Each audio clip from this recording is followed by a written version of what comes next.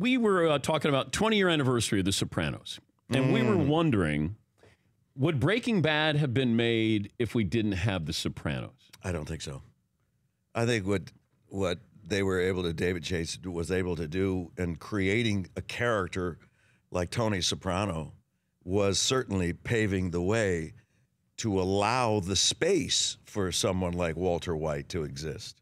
Yeah, it was groundbreaking.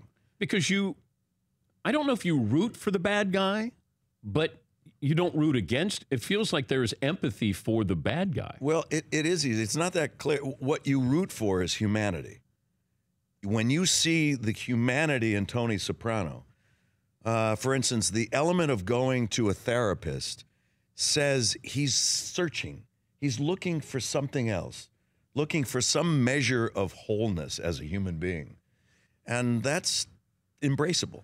And I think that's why that character worked, is that he would go and he would kill someone, and then he'd go home and he'd have to deal with his son's homework or tardiness or his wife is complaining. Or he was just a guy dealing with the stuff that we all deal with. And you go, oh, I know what that guy's dealing with. But Walter White didn't go to a therapist, did he, in Breaking Bad?